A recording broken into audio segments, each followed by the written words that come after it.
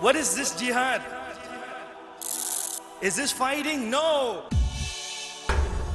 This ayah is in Surah Furqan. You know where Surah Furqan was revealed? It was revealed in Mecca, in which fighting was not permissible.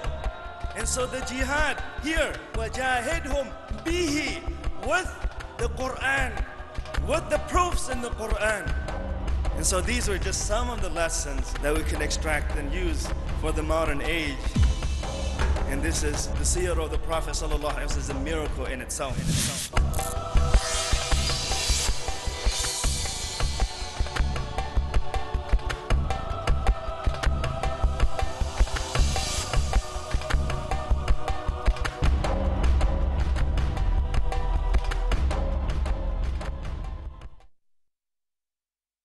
Bismillah walhamdulillah wassalatu wassalamu ala rasulillahi wa ala alihi wa sahbihi ajma'in.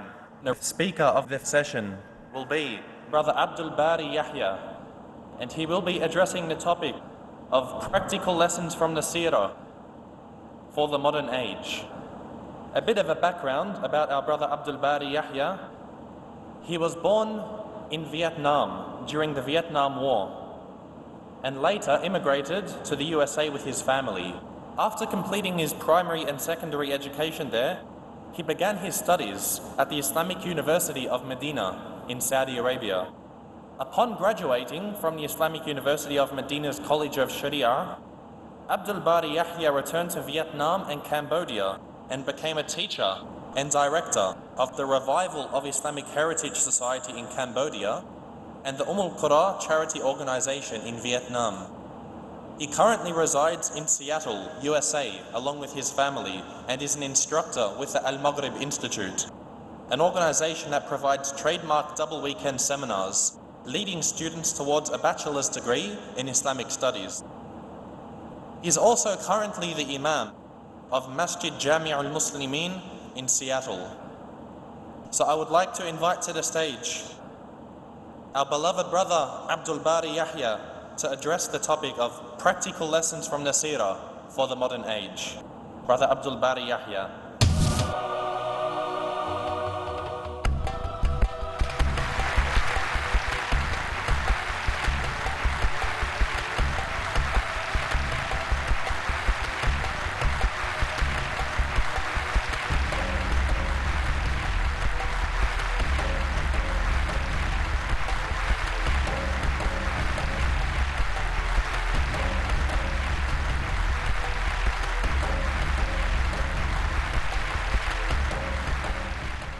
إن الحمد لله نحمده ونستعينه ونستغفره ونعوذ بالله من شرور أنفسنا وسيئات أعمالنا من يهده الله فلا مضل له ومن يضلل فلا هادي له أشهد أن لا إله إلا الله وحده لا شريك له وأشهد أن محمدًا عبده ورسوله.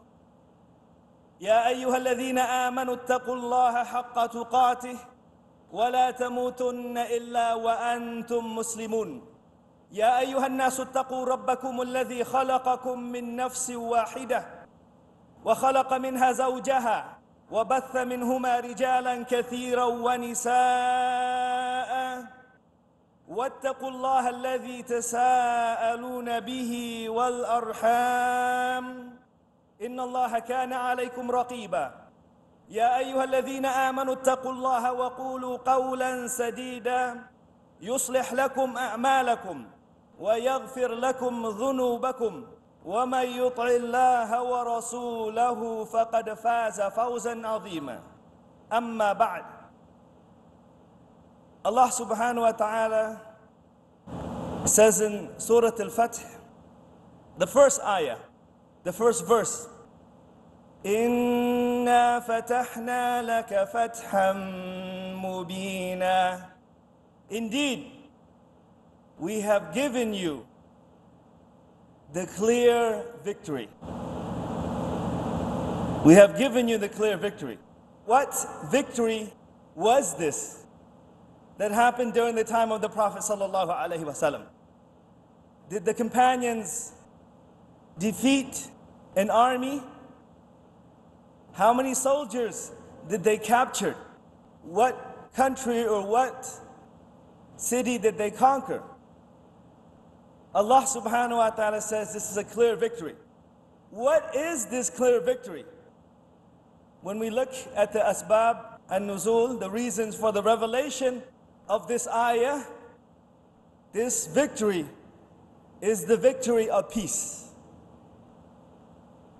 This victory that Allah subhanahu wa ta'ala calls Fatham Mubina, a clear victory, came after the treaty of Al-Hudaybiyah. In the treaty of Hudaybiyah, the Prophet sallallahu alaihi wasallam agreed with the Meccans and Quraysh to have an armistice.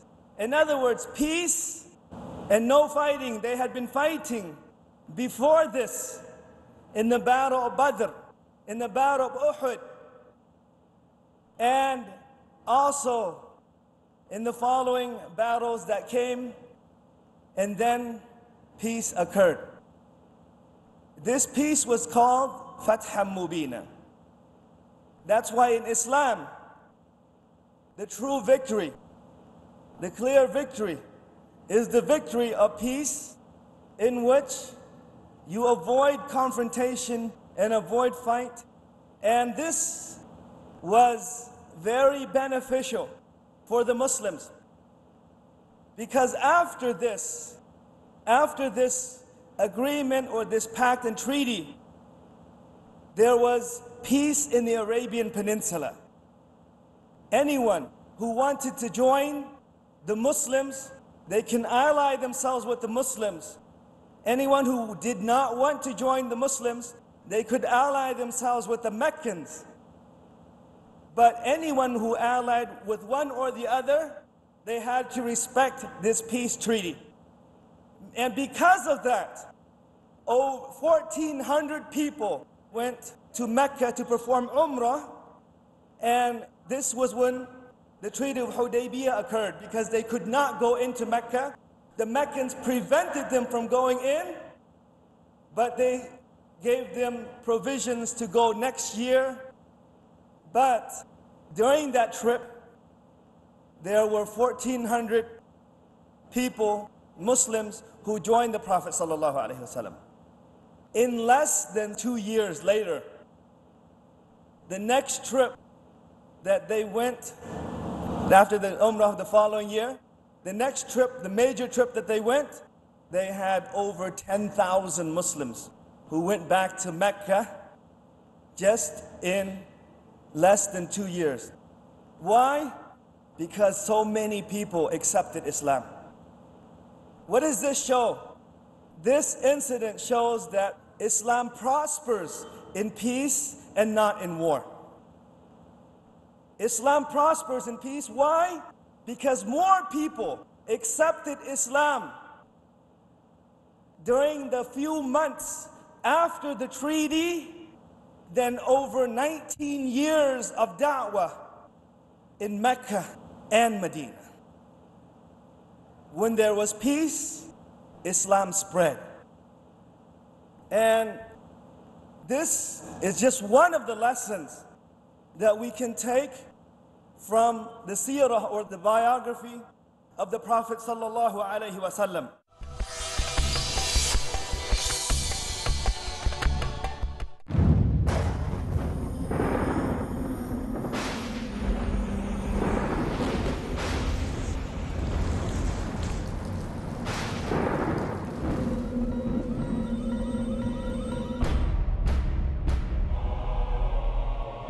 At the time of Nuh, peace be upon him, the floods swept the entire earth, sparing only those who believed. Today, floods of shirk, floods of innovation, and floods of desires and lusts are sweeping the whole earth. Al-Imam Malik ibn Anas of Medina said that the Sunnah is the Ark of Nuh. Whoever boards it is saved. and whoever refuses is drowned and is doomed forever. Join me in Al-Arba'in Al-Nawawiyya, the 40 hadith compiled by Imam Al-Nawawi. Join Asim Al-Hakim in Al-Arba'in Al-Nawawiyya every Tuesday at 11:30 p.m. Saudi Arabia and 12:30 a.m. UAE on Peace TV.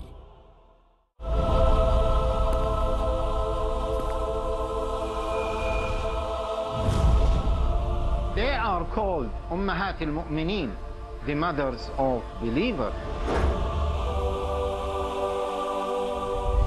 Yet there are questions. The questions about them that need to be answered. What is missing is the answer. Join me as I try to shed some light and clear doubts about the wives of the Prophet sallallahu alaihi wasallam. Get to know why were they the best women to look up to in Islam. Join Haytham Al-Haddad in Wives of the Prophet, peace be upon him, every Thursday at 11:30 p.m. Saudi Arabia and 12:30 a.m. UAE on Peace TV. Where truth is hidden, misleading quotations create confusion. Where truth is hidden, lack of knowledge and wisdom cause upheaval and commotion.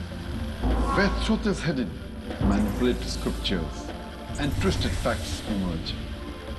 This very hidden truth creates false propaganda, mayhem, chaos, disorder, and turmoil in our lives and the world order. But is there anyone with courage and wisdom? What is the truth, and who has the courage to expose it?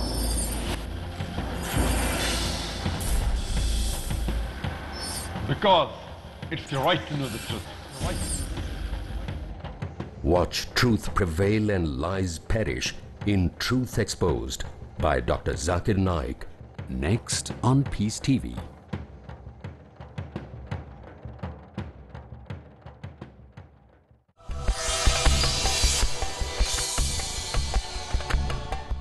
During this occasion also, during the time in which the treaty was being agreed upon in the meeting with the Messenger of Allah sallallahu alaihi wasallam and Suhail ibn Amr representing the Quraysh in Mecca. During this time, right before this, when the Prophet sallallahu was prevented from going to Mecca, and first of all, they were not supposed to prevent the Muslims. This was an inalienable right of anyone who wanted to come into Mecca peacefully to make Umrah, the lesser pilgrimage. They were supposed to be allowed to go in freely. But the Meccans, they went against their own tradition and prevented the Muslims from going in. So during this time, one of the reasons why the Meccans wanted peace also was because of war. Their economy was in shambles. The trade routes from Mecca to Asham, but they were being impeded because there was no peace. And that's why they also wanted peace. And that's why the Prophet ﷺ, he said, the Meccans, the Quraysh in Mecca, if only they would have allowed me to freely call people to Islam, they would have stood to gain. They would have gained in position and everything else. But they tried to prevent the Prophet ﷺ from doing so, and they expelled the Messenger of Allah ﷺ. And because of the war and so forth, their economy was in shambles. It reminds us of the time that we are living in right now. In just the few years of the incident of the attacks in Iraq and so forth, the United States of America, they have spent billions and billions of dollars into this war. Recently, I read an article, and they were calculating the amount of money and what you could have done with that money instead of making bombs and guns and taking care of the troops and so forth, if they were to use that money to spread peace instead of war, you know what they could have done? You know what America could have done? America could have alleviated poverty from the face of this earth. Not a single poor person on the face of this earth. Instead of using it for war, if they used it for peace, imagine no poor person on the face of this earth, and everybody has enough to eat. They could have alleviated poverty from the face of this earth with that same amount of money. And that this is what also happened to the Quraysh because of the war. And so, in the seerah of the Prophet ﷺ, there are lessons. And Islam is the religion of Allah subhanahu wa ta'ala, and it is the final religion revealed to mankind. There will not be another prophet who will be sent to us until the day of judgment, with the exception of Prophet Isa alayhi salam, who will come back and rule by the Sharia of the Prophet Muhammad sallallahu alayhi wasallam, except for Jesus, his return. But the Quran and the Sunnah of the Prophet sallallahu alayhi wasallam, the legislation will be used and it will be ongoing until the day of judgment. And so the lessons in the seerah and in the Quran are applicable even in our times. Now, what are some of the other lessons that we can extract from the seerah of the Prophet sallallahu alaihi wasallam? Let's start from the beginning of Revelation. The Messenger of Allah sallallahu alaihi wasallam was in Mecca. In Mecca, there was great oppression. The rich and wealthy, the aristocrats in Mecca, they took advantage of the poor.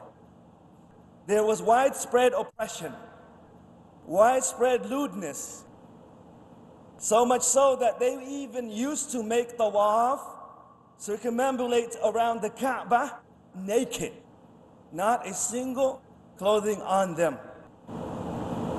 Their morals were deteriorated. And so, because of all the oppression, because of all the evils, especially the shirk, the worshipping of idols and so forth in Mecca, a person who is of the fitrah, in other words, a person who is in his natural state towards good, like the Messenger of Allah sallallahu alaihi wasallam was, he saw people being oppressed. He saw people being harmed. He saw the rich taking advantage of the poor. And he saw the way the society was. When he was near or around the age of 40 years of age, he started to seclude himself. Why? To reflect upon the society, because he wanted to change and do something about it. Naturally, somebody who is of good heart, when they see evil, they naturally want to change. But how? So when the Messenger of Allah sallallahu alaihi wasallam was at the age of 40, living in this society, Allah subhanahu wa ta'ala revealed to him the first verses of the first surah that was revealed. أعوذ بالله من الشيطان الرجيم بسم الله الرحمن الرحيم اقرأ باسم ربك الذي خلق خلق الإنسان من علق اقرأ وربك الأكرم الذي علم بالقلم علم الإنسان ما لم يعلم. These were the first verses revealed to the Prophet sallallahu alaihi wasallam. The first word in the Quran that was revealed was Iqra. Read, recite. Iqra bismi rabbika alladhi khalaq. Read and recite in the name of your Lord who created. This word caused a revolution in the Arabian Peninsula. The Bedouin Arabs, who were looked down upon as second-class people, they rose from the desert and they became the scholars of the world. Because of Iqra bismi rabbika alladhi khalaq. Read and recite. Education is of utmost importance in Islam. Read and write. And they were an illiterate nation.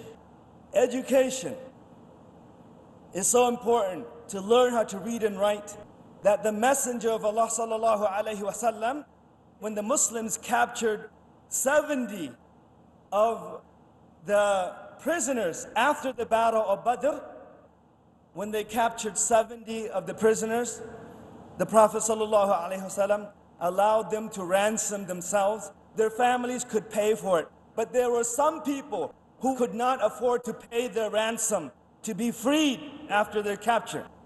So, what happened? The Prophet ﷺ said, if you teach 10 people from the children of Medina, or from the Muslims, 10 to learn how to read and write proficiently, to learn how to read, then they would be free. The people in Medina, they were farmers. Many of them did not know how to read. The Meccans, they were merchants and businessmen. So most of them knew how to read. But after this,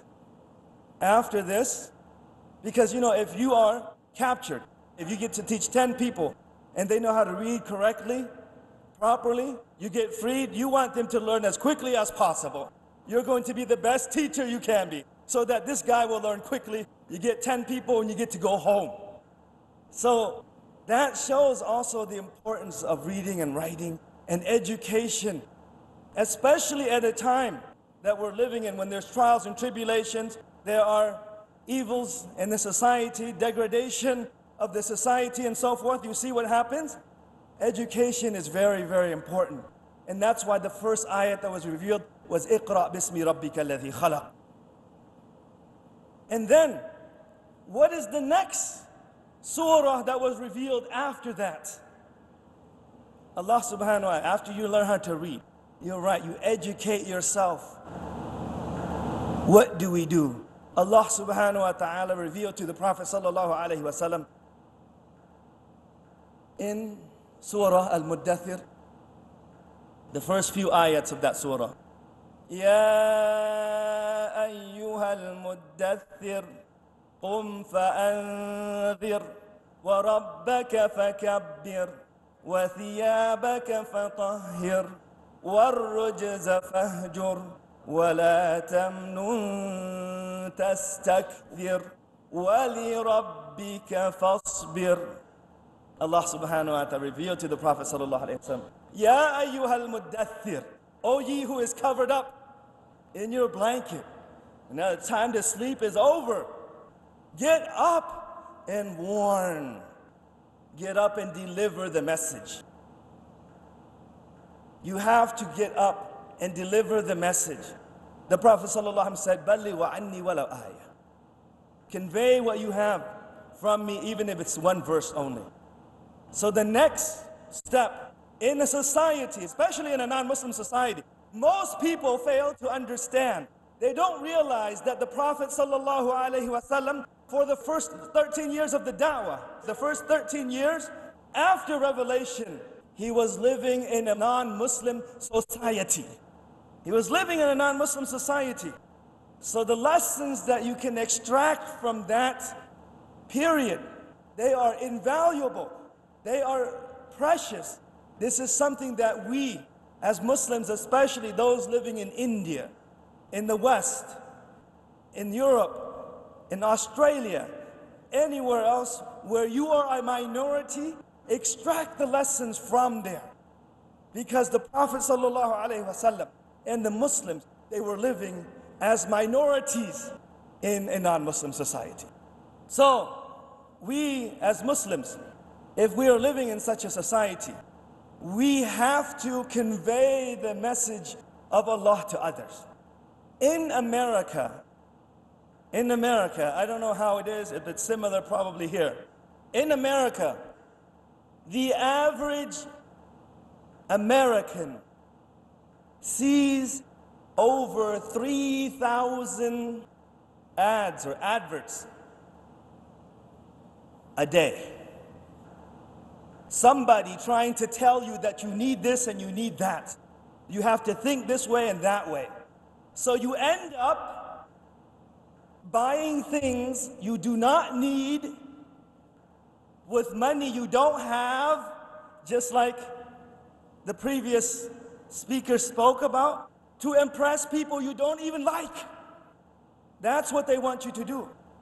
But you know, as Muslims, we don't go into debt. We don't borrow money unless it's an emergency, unless we really need it. We don't borrow to get things we don't even need, to raise our lifestyle. No, you borrow when it's an emergency.